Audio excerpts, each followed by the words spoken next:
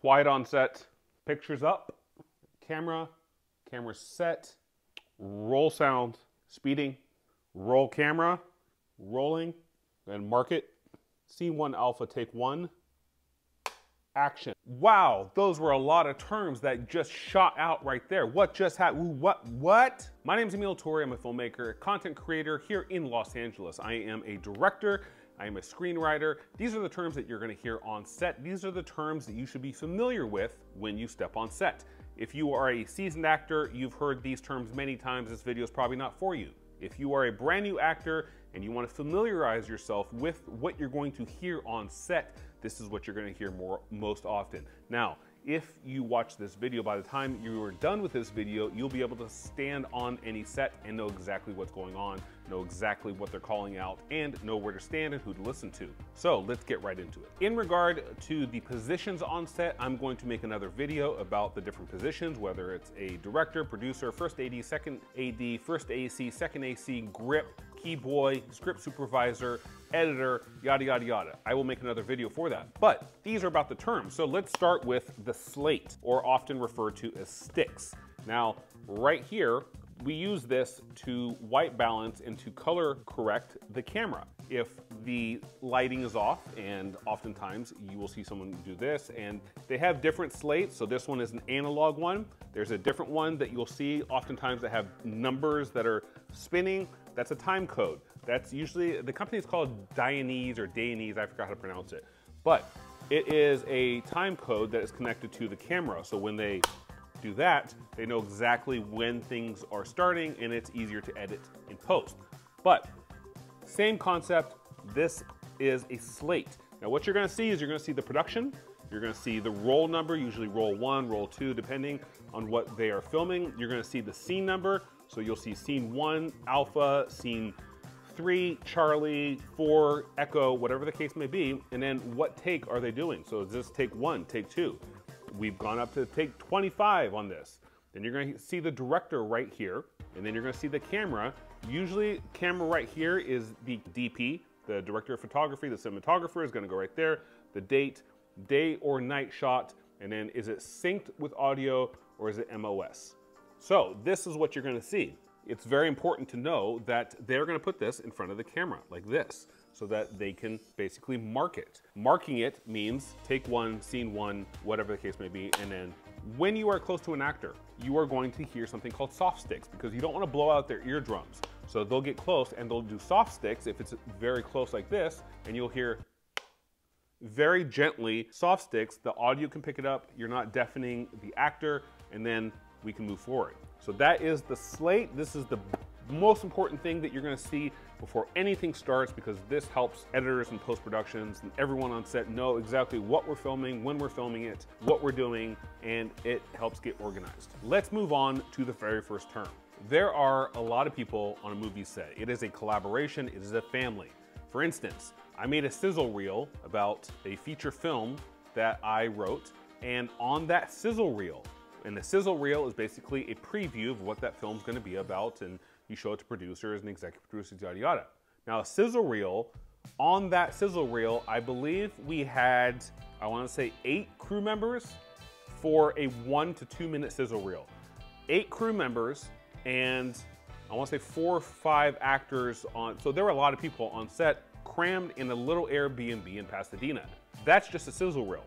When you get onto a full production, like a major motion picture, you may have upwards of 200 or 300 people working on that film at all times, from transportation to catering, so many people. Now, the first thing that you're going to hear is quiet on set. Quiet on set is pretty self-explanatory. That means that all background talent, all actors, everyone on set should be quiet, because now we are about to start filming. When they say quiet on set, that also includes turn off all cell phones or put it on mute or silent, whatever the case may be. The worst thing that could happen is 2 actors are in the midst of a scene that the director's probably going to print, and then that pisses me off. That pisses everyone off on set, especially talent. So do me a favor, do yourself a favor, turn off your cell phone. If you don't need your cell phone on set, do not bring it to set. Quiet on set means quiet on set. Next thing you're gonna hear is going for picture or pictures up, which means that the camera's turned on, we are about to start shooting, pictures up, get on your mark, and if you are on your mark and they shoot and then they cut, they will say back to one. Back to one means go back to your mark. Whatever mark you started with, back to one means go back to your first position. Doesn't mean walk around the set or do anything else. Back to one, back to your mark. Quiet on set, pictures up. Next thing you're gonna hear the AD say camera, and then someone's gonna say camera set, which means that now we have the camera placed exactly where we want it. The camera is set, the framing set, and we are ready to start shooting. So when you hear camera set, know that you are within probably a minute or less of shooting. What's the next thing you're gonna hear? You're gonna hear roll sound, and then someone's gonna shout speeding. Now the reason we shout speeding is back in the day when we didn't have modern technology, we didn't have DJI and all this other equipment, you would have to have a sound engineer get the sound machine to actually wind up to a certain speed before it actually started recording sound. So when they say speeding, it's an old term referring to having to get the machine up to the proper speed so we could record proper sound. And that would take a few seconds. So we would have to wait, and then the sound engineer would say, okay, we're speeding, we're at the right speed, and then they would move on.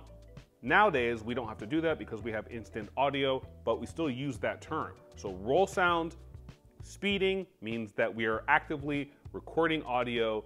We have audio recording, we have speeding, you know what that is. The next thing you're gonna hear is camera, and then someone's gonna shout camera rolling, usually either the camera operator or someone else close to the camera. Once that happens, now we have video actively recording, we have audio actively recording, and now we are ready to market. The next thing you're going to see or hear is you're going to see someone hold up the slate, usually with all the information regarding this take. And then you're going to hear someone mark it. Mark it means go ahead and scene one, take one, alpha, whatever the case may be. And then when they mark it, you're going to hear all this information delivered. So you're going to hear roll, which is usually the film, but we don't use film, it's digital. So more often you're going to hear scene and take. So let's say it's a major motion picture. You might hear scene 25 alpha, take one bravo. So if they say that, it's scene 25, take one, right? But take one bravo, so you'll have take one, which is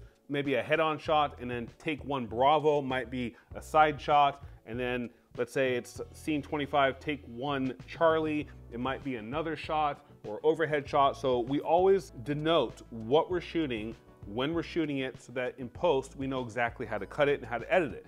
And then you're gonna hear the famous, at that point, the director's about to yell action. And finally, as the great director that I am, that nobody knows about yet, I will sit there in Video Village and action. And action means action. Beyond that, you are now rolling. You are now making a film. The person who's gonna yell cut is usually the director. It's always the director. Little side note, it really annoys a director if you have someone else on set. Other than the director, yell cut. It's my vision. It's our vision, the director. So if you have a producer or a writer or an actor, for instance, this is a big problem. Actors like to direct themselves. Like, oh, cut, can we do that scene again? No. If you want to direct yourself, go make a YouTube video. If you are on set and you are an actor, do not direct yourself. You will piss off the director 100%. That just annoys me to no end. So, as an actor, don't do that. That is a big no-no. You keep on acting until the director yells cut. And then beyond that, you're gonna hear everyone back to one, which means go back to your mark. So with that, you know exactly what's going on a set. You know exactly what to listen for. And when you're on set, make sure that you listen to any of the ADs, any of the PA, listen to the crew, make sure that you know who is who. The most important people that you want to really pay attention to are gonna be the first AD, second AD, any of the PAs. If the grips or any of the gaffers ask you to maybe move to the side or do whatever the case may be, they're doing something really important. If you don't know what these positions are, don't worry about it, because I'm gonna make another video with all the positions on film.